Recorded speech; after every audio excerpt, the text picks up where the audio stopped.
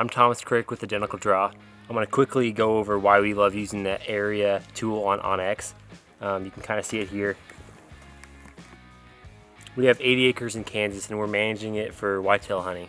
So during the off season that we're in right now, it's mid-January right now, we're focused on clearing some timber out. So we've split our 80 into 6 different units and we keep track of what we want to do in each unit. So it's really clear every time we come down to do some management work. We talk about which unit we want to be in. Right now we are in management unit 4 and there's good timber and bad timber in here. So we're getting rid of the timber we don't want, like locust, honey locust, and hedge and trees like that. So that's what we're working on today.